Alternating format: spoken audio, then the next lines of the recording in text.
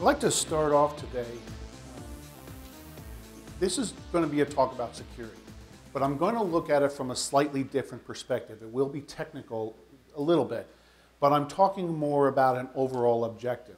Now, before I got into the information security space, I was a software developer. I wrote kernel code, device drivers, a number of applications for a variety of operating systems, including the Unix space, and this was even before Linux.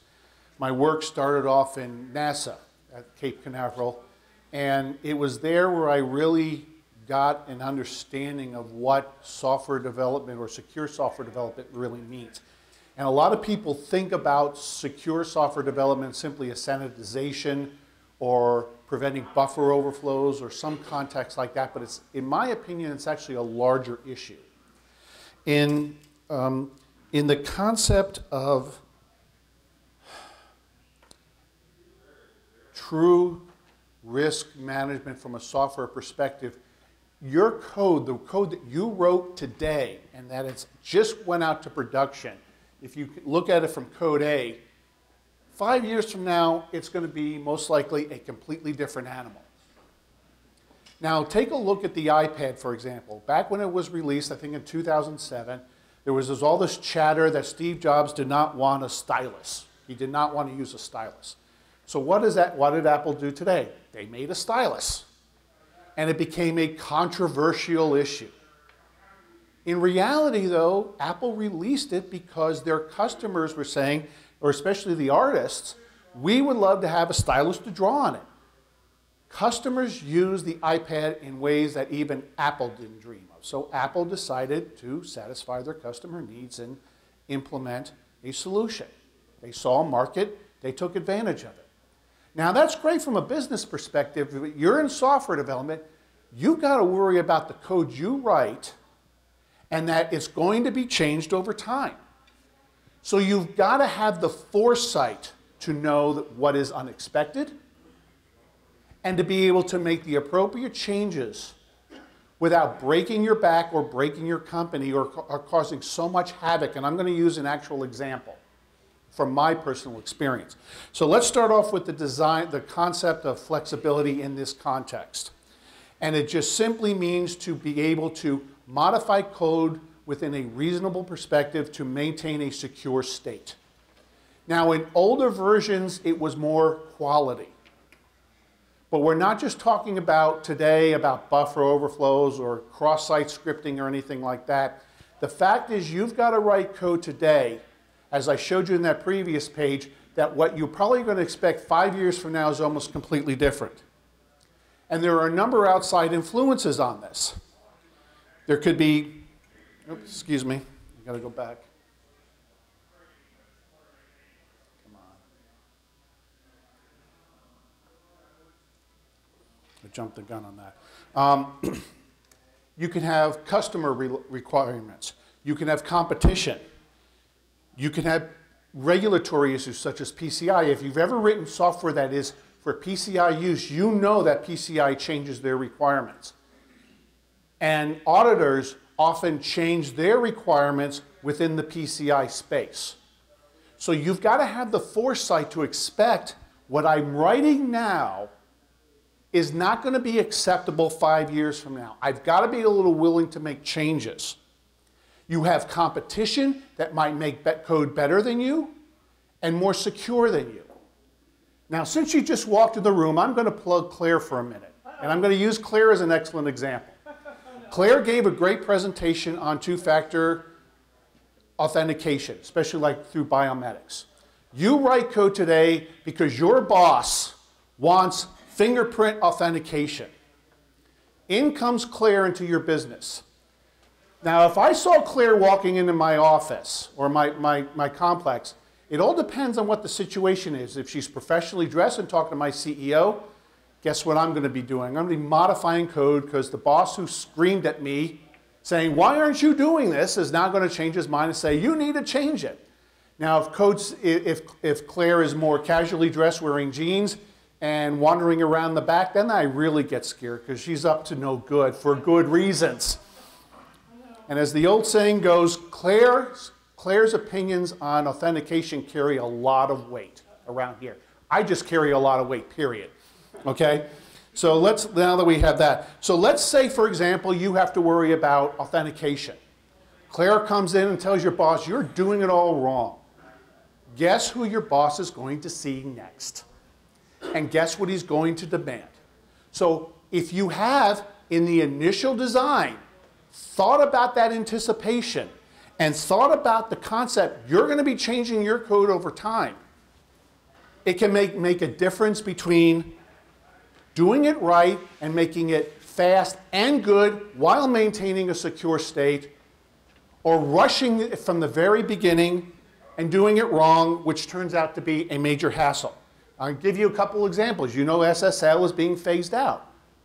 Well, somebody has to use SSL, or somebody used to use SSL. Now it's going to TLS. And now it's not even a PCI requirement anymore. If you're using SSL in your code, you are not PCI compliant. It was effective last June. MD5, now I'm having, as soon as Claire shows up, now my stuff starts breaking. Okay, so TLS is the same thing. But I'm going to continue as it was. But there's one other factor that a lot of people don't talk about: your career. I've been around long enough to know how to move and improve your career. A lot of developers make the mistake of not really understanding what their work can do in the long run. If you are expected to change your job within the next 5 years. Good software development means if you can write code better than your coworkers, that is easier to change, less time to modify, and more secure, and you have the metrics to show it, or at least reasonable metrics to show what you can do, you are the one who's going to be hired over your competitors. Or in fact, if all of you in here are vying for the same job, and you did it better than everybody else, and you have reasonable amount that you can show it, I, as the boss, am going to hire him. All of you are just going to be ambiguous. Oh, yes, I write secure code. Big frickin' deal.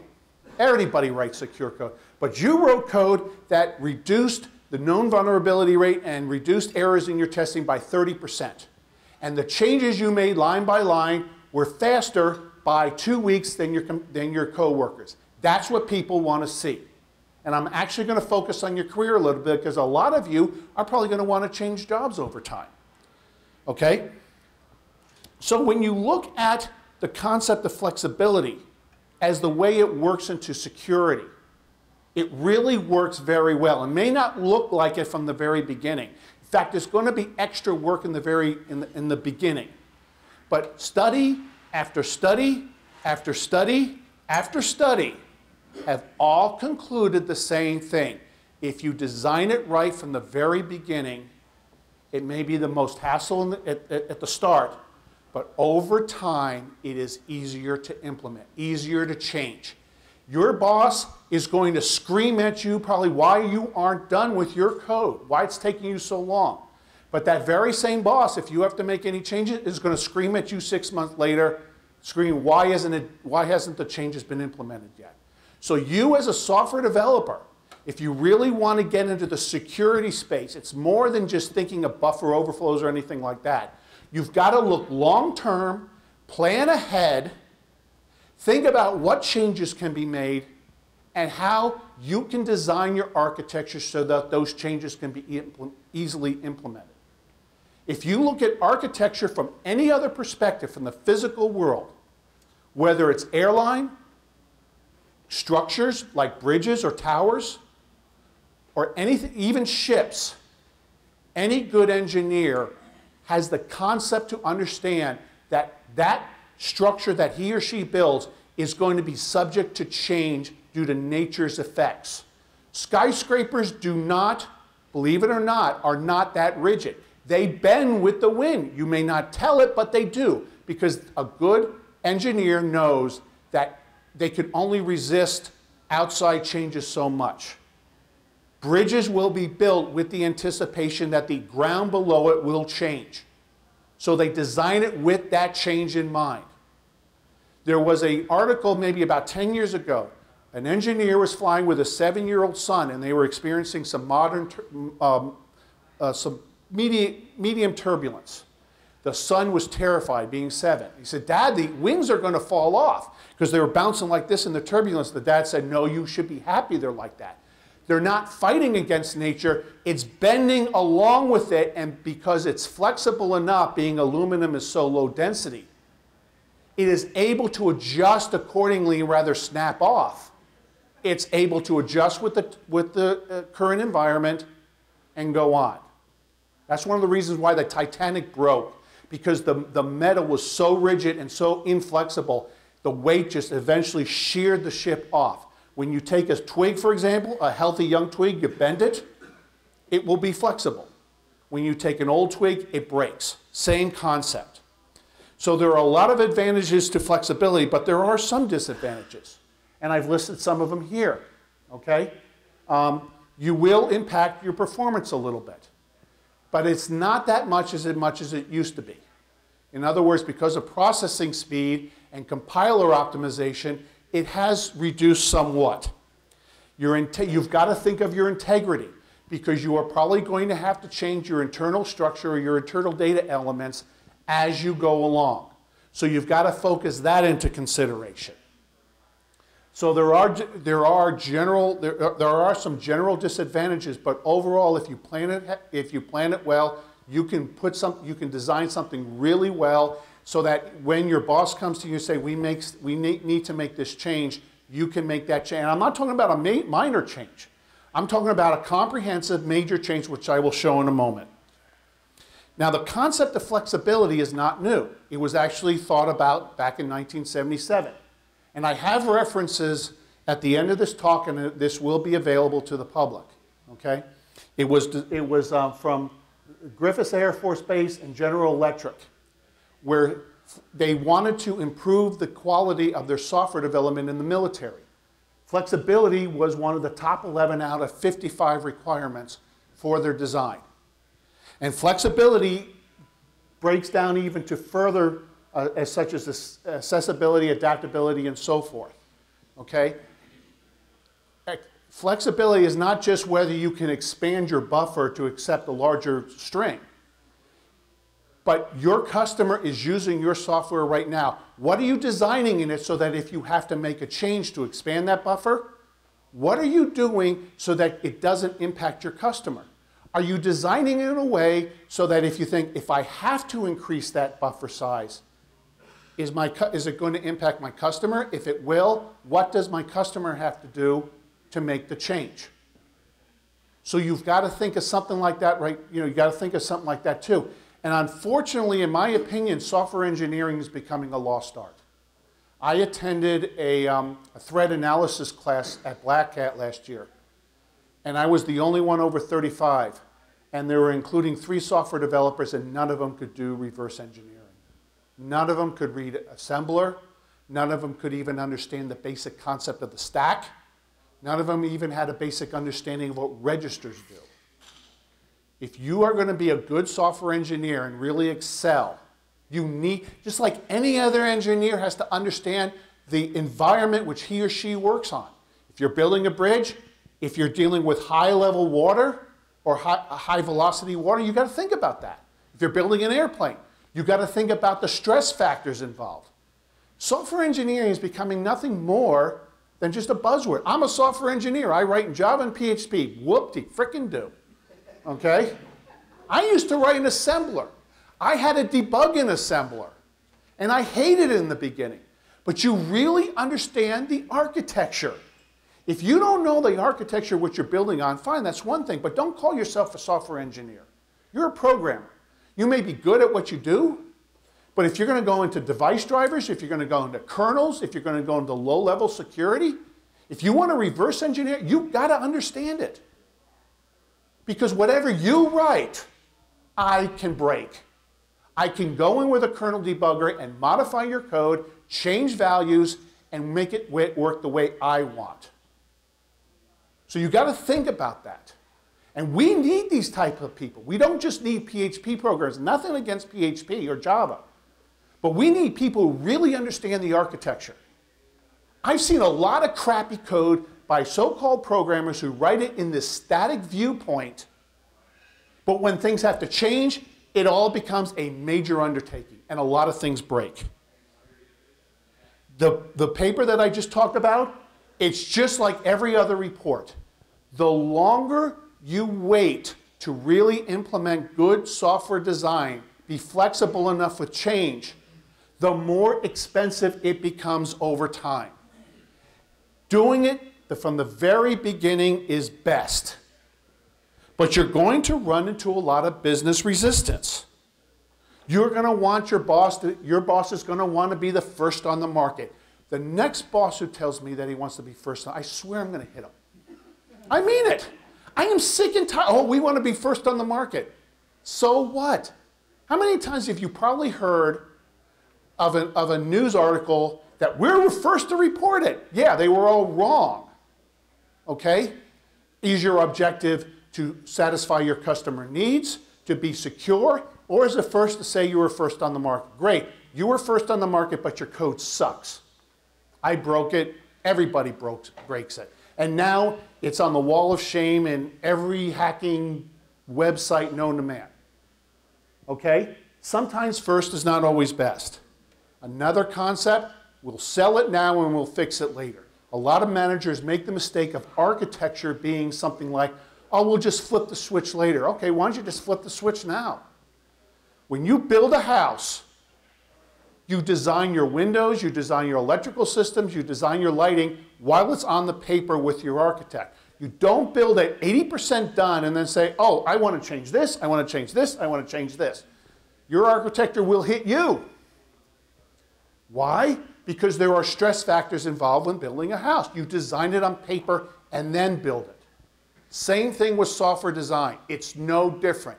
The processes may be different, but you've got to go with the same general concept. A lot of managers think we'll flip a switch, we'll change a value, and it's done. The very first question I ask that boss, do it now. What's the big deal? And they later find out it's not as easy as it sounds. They're quick, they want to be out, we'll fix it later. But think about it, your help desk will have higher costs. It will probably cost more to implement good software development in the longer run. When OS2 was released, and I'm going to go into OS2 in a minute, IBM had to hire a lot of help desk people and had to get software developers to do a lot of the help desk, including me, because it had so much problems in the beginning. Same thing with your code. You may think it's great, we're first on the market, we're out, but there are impacts. You don't want angry customers calling you. Limited budgets. If you're releasing a product that's for PCI or HIPAA, and I think Claire knows what I'm talking about on HIPAA, is if it is not right or if it's poorly made, the regulators are going to be coming after you and you do not want them. Trust me on that. You do not want them. Your business is going to, you may have a bunch of risks that you understand what are going on with your code. Your business, however, has 4 general types of business risk, and I've listed them all there. If you need to communicate an issue to your boss, you can talk about technology all day. He's not going to care. He wants one of these 4 types of risks that's going to impact him. If you can address why you need to do a better job, and if you can address one of these 4 issues, you are more likely going to get your boss to change his mind. Don't even bother talking about technology. He's not going to care. They have to run a business. You need customers in order to get money. You need a paycheck, don't you? And don't tell me that you're a secure software development company, because security does not sell. Products and services do. So you've got to think about that. If you sell security and your reputation is impacted or your liability is going to go up, then your boss is going to start seeing your point of view. Okay? So now I was talking about the architecture. And I'm going to go a little bit about what it's been like in the past. And there's a reason for this. Obviously, you can see the table on here of the number of bits for each microprocessor. In the old days, I know I'm going back, I'm dating myself, but we used to have to deal with near and far pointers and that type of thing. For complex mathematical operations, we had to go into special assembler routines in order to do that because the 16-bit architecture alone just did not have the capability. So when you are writing your code, you may think, okay, we're fine. It's running fine. We don't have any problems. Now, when we did OS 2, the original 1.0 version of OS 2 was 16-bit. Now we're going to 2.0. And IBM just said, hey, we've got these new machines. Let's make them 32-bit. Oh, that sounds great. Except that there was a lot of impact from the 32-bit perspective. And I have one example. For example, a lot of developers used to write, if they wanted to start off with -1, even if it's an unsigned integer. In C, you can do FFFF. That's fine. But what happens from the 16 to the 32-bit? Look what happens. Because an integer is implementation dependent. It is not a fixed 16-bit value. It changes with the microprocessor. So if you have FFFF, this is what it becomes. It is now a different value. But if you maintain the -1, the unsigned integer -1, it changes, and when it goes eventually to 128-bit, it will change as well. Because a compiler, they're smart enough, even in the old compilers, they will automatically change. If you did it the old-fashioned way, you have to go into your code now and make changes. If you did it this way, even as an unsigned integer, you don't have to worry about it. You just saved yourself some time.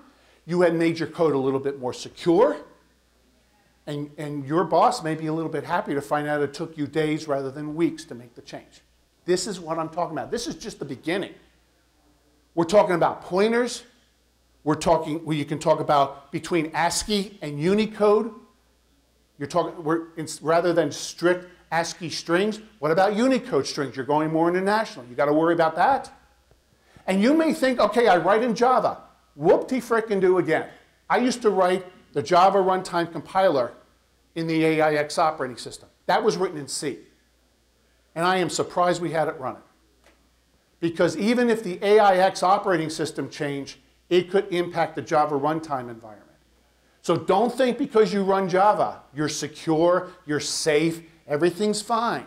No, you're running Java on top of another library, which is running on top of your operating system. And that library runs C and assembler. And AIX is not an Intel-based system. It is a Power-based system, which uses an entirely different architecture. It's not just four general-purpose registers. We're talking like 16 general-purpose registers. It's an entirely different animal altogether. Apple used to be a Power environment. They moved over to an Intel environment. That was a complex, long, and costly change, which impacted Apple, but they eventually got it right. So as you probably noticed, I'm going to be talking about OS 2 a little bit. And I worked on the OS 2 operating system for a number of years, all the way back from the 1.0 days. And I'm going to go over one specific component that I worked on with OS 2. And this was from 1.0 to 2.0 and later to 2.1. Now, this does not impact security per se, but this does impact data integrity. And this was the OS 2 PostScript driver. What you're looking at on the screen is a visual representation of what the old OS 2 PostScript driver did. We supported printers. That's it. We did our little thing. We printed duplex or used color if it supported, that type of thing. No big deal. So we had but there was a little bit of a problem. Number one, we had to go to 32-bit, so we had to fix all that first, and that was a complicated mess. Because a lot of the coders weren't thinking long-term, they were just thinking very short-term. If I needed -1, and believe it or not, 0 can be a valid value. If you're dealing with age, 0 can be a newborn. That is a valid age.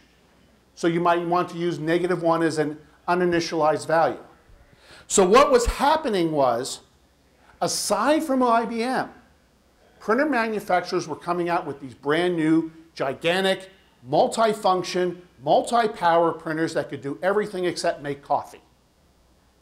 And so at that time when I was working on the OS 2 PostScript driver, my manager and his leader said, run simple rule. If you're not backward compatible with OS 2.10, don't bother coming into work again. You've got to be backward compatible.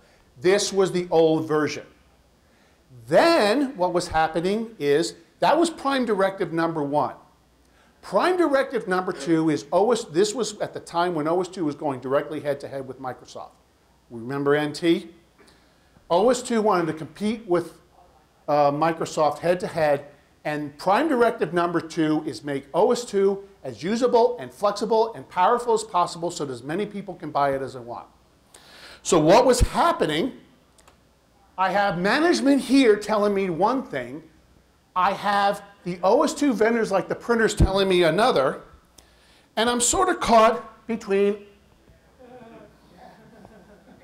and I think I screamed a lot like that. I have the sound turned off, but I think I screamed a lot like that during my development days, okay?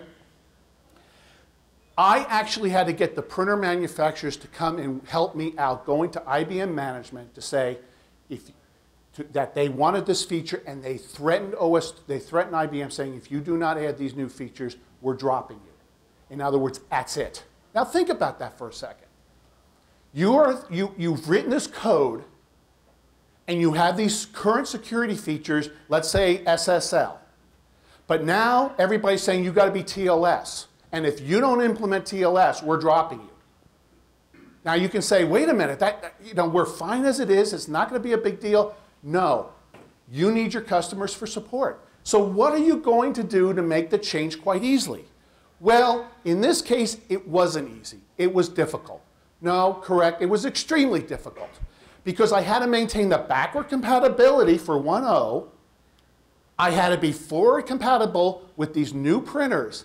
And to make things even worse, some person in IBM decided to let some vendors allow them to directly modify specific printer features by themselves, like Alder's PageMaker.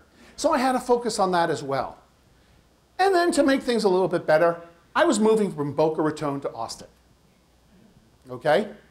And so thanks to this, I missed a great fishing trip, and I missed a great shrimping expedition because I really wanted to do that when I got to Mobile. So here was the new one that we finally came out. Very complicated. There were a lot of failures. There were times I didn't think it was going to work. This page right here would change with each printer manufacturer. We finally got it to a way where everybody was happy. If we were to manage it ourselves, the data segment would grow exponentially. Imagine 255 printers, each with 4 or 5 of their own features, and maybe a later version could add another 4 or 5 features. Do the math. You'll see what I mean. But what we did here is we let the printer manufacturers, you just make a selection. You don't care what it is. The printer manufacturer will send the appropriate command. And in order to make things a little bit worse, you can't really tell, but skip that last one, that could be something like, well, you want duplex, but what if you have a transparency? You don't want duplex with a transparency, so you have to turn this off. So we have to add that in too. Now, in all reality, this was not IBM's fault, seriously, because when they originally designed it, they never anticipated this to happen. They just anticipated, we just want to make a simple print driver.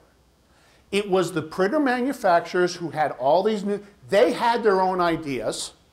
They wanted their own support. The bankers wanted the old version of OS 2. So as I showed in my previous slide, you can see all these outside forces that are coming in and stepping on you and telling you, we want this, we want that, we want it now. And guess who your boss is coming to?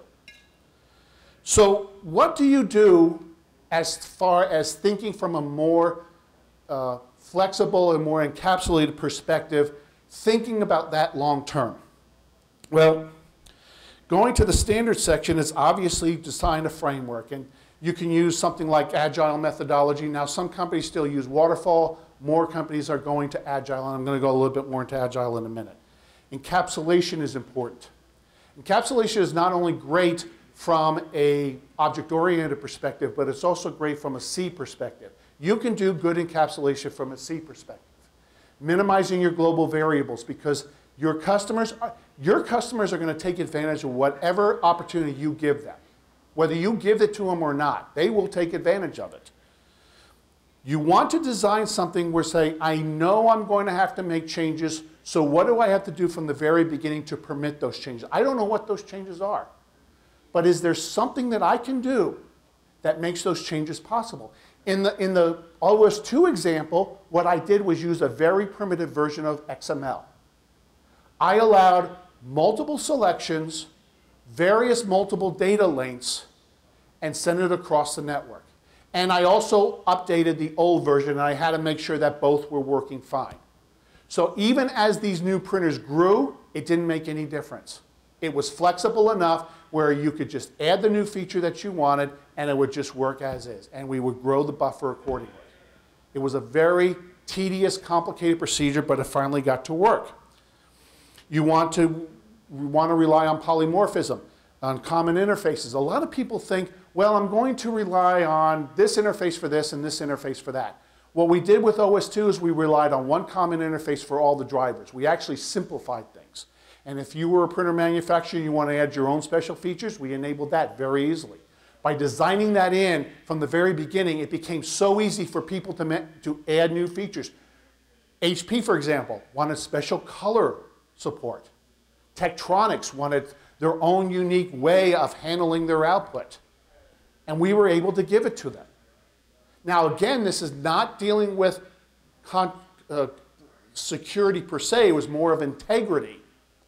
But you can see what I mean, that when all these outside forces come in and expect you to make changes, are you going to be ready for those changes? If Claire comes walking in your door and says your two-factor authentication doesn't work, and you're using RSA, how easy it is for you to move to the Gemalto model of two-factor authentication?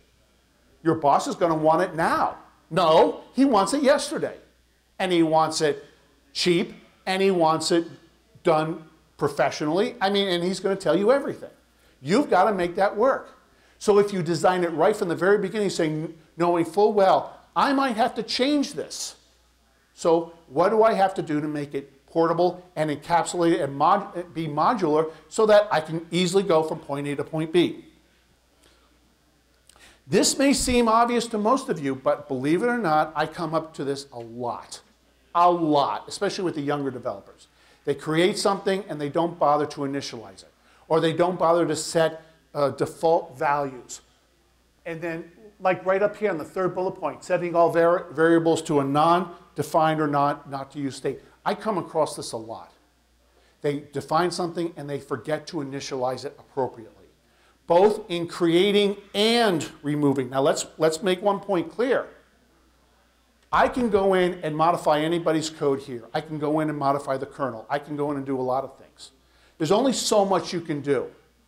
But the one mistake a lot of software developers make, they think that attackers are all experts. They think they're all godlike and they can do all these wonderful things. A lot of attackers are idiots, okay? I may not be smart enough to modify your fingerprint, but it doesn't take a rocket scientist to see what you were doing with your 4-digit code as you were entering on the phone. I was in Singapore one time, and I had lost count because every single time when I would go on the train to work and from work, I caught no less than 5 people entering their 4-digit passcodes in front of me. I can just steal their phone. I don't need any technical expertise. I steal your phone, I remember your 4-digit passcode, I'm in. So when a lot of people often forget that part. They forget to initialize variables at the very beginning, and they forget to reset it to a non-use state at the end. That's important because when you free memory, if you're freeing it from the heap, that's out of your control now. But it's not out of the operating system's control. It's not out of somebody else's control. It is just out of your control. When you use it, you have to verify all data before modifications. One person told me he had a great idea. In a C program, you can create a hash value for your data structures that are non-modifiable. That's an idea. Or you can define everything as private by default and then go to a less secure state as you're using it. That's important. That's more from a psychological perspective because if we have a tendency to think, I'm going to define X as an integer. But what if you define a private value of X as an integer, and that goes with your mindset? It is easier to go from a secure state to a non-secure state than vice versa. Because if you go from a less to a more secure state, you're going to forget something. You're going to make mistakes. And if you're going to make a mistake, why don't you make a mistake on being in the more secure state? A lot of people make that error. They forget to define it that way. And when you go through your code analysis, you find you should have defined this private. Oh, sorry, let me do that. Get into the mindset of defining everything in the most restricted, most secure state known to man. It's easier to go out to a less secure state than vice versa. Again, it's a psychological issue. Think of it from that perspective. Get into that mindset. Improve yourself, because if you do that and you think that way and you get into that routine and you go to your new company and you say, I have been able to have less vulnerabilities than my other coworkers because that is the way I think, and I can show it with fewer defects, with fewer problems, your new boss, your future boss, is going to like that. They see that and they see that and they like that. Just being very ambiguous. Oh yes, I write secure code. No, you don't. If you can't tell me what type of work you do in writing secure code, you're not writing secure code. You should be able to have metrics with that. You should be able to show something. I had the least amount of awards from IBM because I was always the slowest, but I was always I also had the fewest number of defects per line of code. And I'm sorry if I'm sounding like I'm boasting myself. There were people who won huge awards for all these new features, but it broke so easily. I had the minimum amount of features, but I also had the least amount of defects. So, I mean, think about it like that. You may write a chunk of code that your boss doesn't see it a big deal. But that code you wrote may mean the difference between successful implementation and getting sued for $10 million because you did something stupid. People, unfortunately, don't get rewarded that way. But if you want to be a secure software developer, you've got to think with that mindset. You can write secure code that's flexible enough that will bend over time and be adjustable while maintaining a secure state. In the deletion part, it's most of the same as creation. You don't have to do everything the same, but what we used to be able to do, and this was even with the old kernel debugger, you would free some memory, and this is even with Java. You free some memory and the Java garbage collection kicks in. Sure, I can probably find a way to bypass it. But you need to make your due diligence effort in order to implement it. You can't be perfect. But regulators are not looking for perfection. They're looking for due diligence. And if you're the manager of a company and you're not promoting this with your employees, you're not a manager. You suck. I'm serious, you do. Because I had many arguments with boss. They just wanted it now. They wanted it immediate. They didn't care about anything else. We'll fix it later. I guarantee if later never comes. Do it now. You must control the data at all times. You own it. You must maintain a secure state. Once it's out of your control, it better be gone, because I will find it. So why are you doing with standards? I like this page, and I added this because think about what is on there. Once customers use your code, they're in. Now, Apple has a lot of clout. They can change environments, they can make a lot of changes, and you just bend with it. That's what Apple has the clout. Your product may not have that much clout. So if you're going to make changes, can your customers react to it?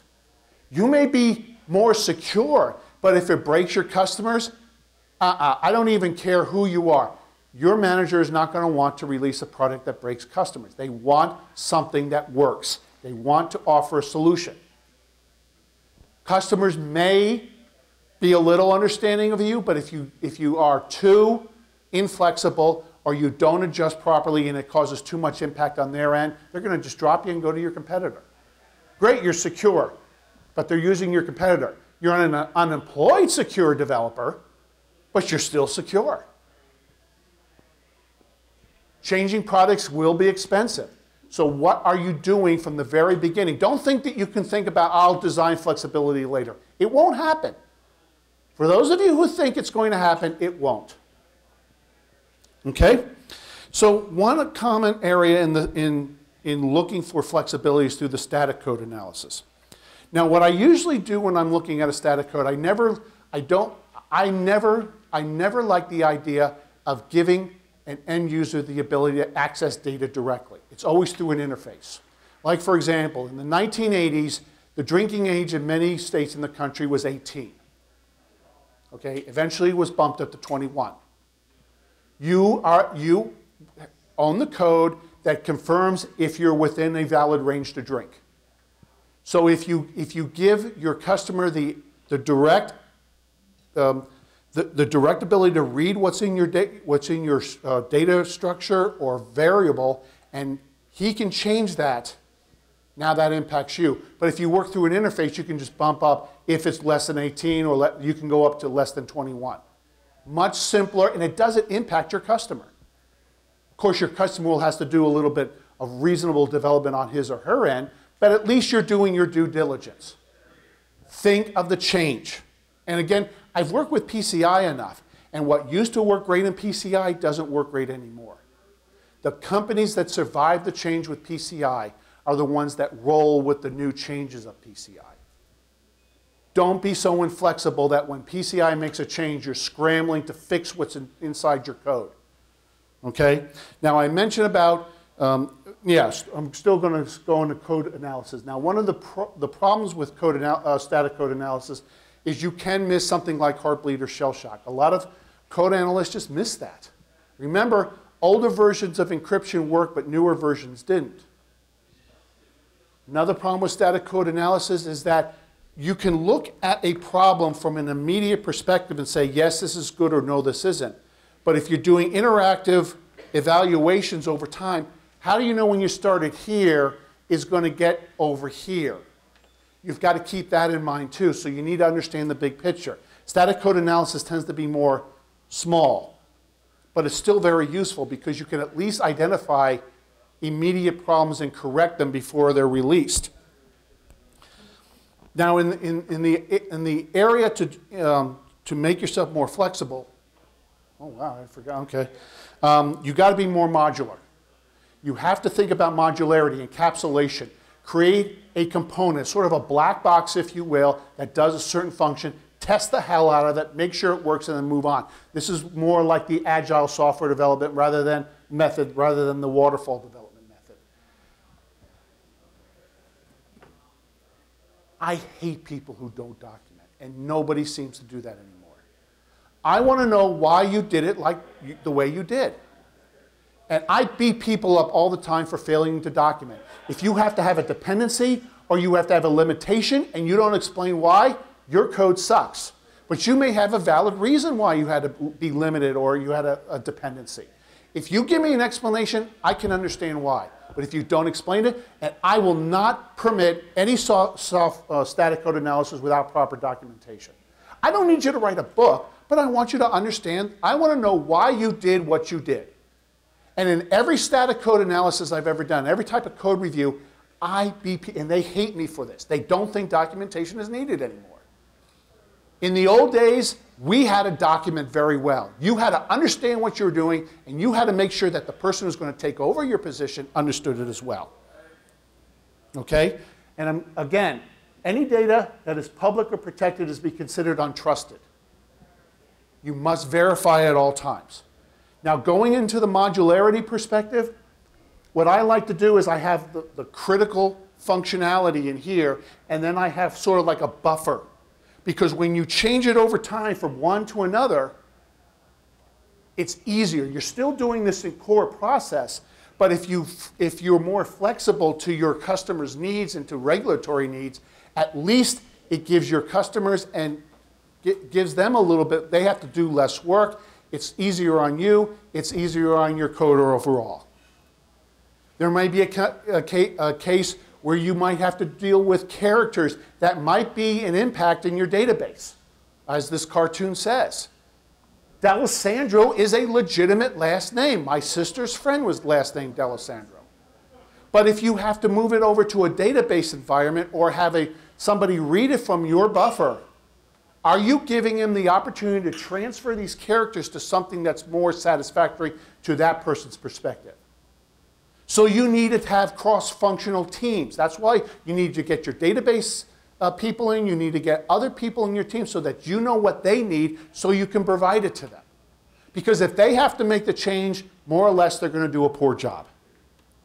And I'm not going to go into this example because we don't have a lot of time. But the example on the top is some more the way I like to do it. Because if you change undefined age, that can be an uninitialized value. -1 can be an undefined value or an undefined age. In this case, you can use the current status in this code, but what if undefined age is changed? Will it work in this environment? Maybe, maybe not. This may be a little larger, but it's a little bit safer and it's a little bit easier to change if you're forced to change your values for some reason. Okay? In modular and flexible code development, you need to focus more on the agile methodology. The waterfall method, you can use it, but it's complex and it's hard because you've got to make small iterative changes over time. You've got to think of it from a class perspective, or if you're doing a non-object oriented, you've got to think of it from a component perspective. If you want to learn how to do good software development, read NASA's documentations on software. Seriously. They really take software development seriously. Okay? So I am out of time, and I know I've got to give, but I will make one more thing. Career, this not only helps you in your development, think about it from your career perspective. I guarantee if you come back 5 years from now, you'll probably change jobs. Be the person who is more, provides more metrics, who provides more flexibility, who is more aware of the long-term development, and you will do better in your career. You're welcome to welcome to connect with me. Are there any questions? And thank you very much. Thank you for attending. Thank you, Larry. Thank you for your time.